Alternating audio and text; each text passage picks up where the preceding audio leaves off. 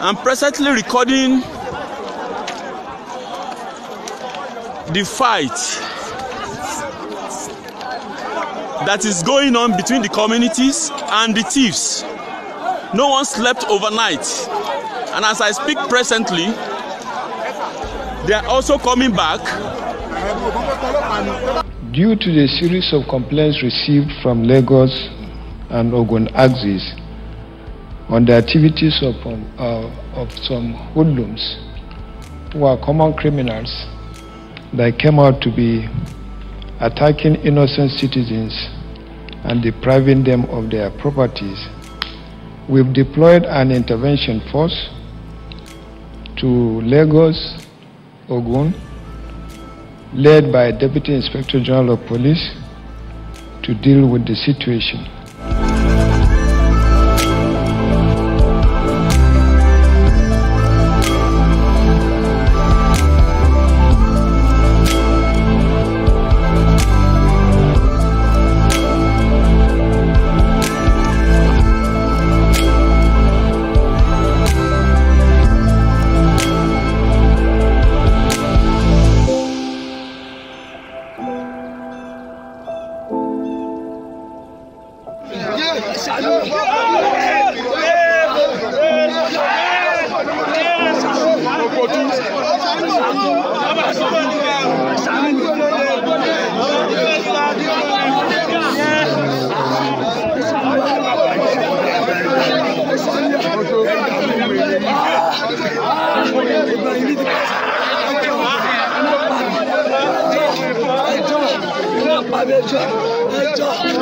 Machetes.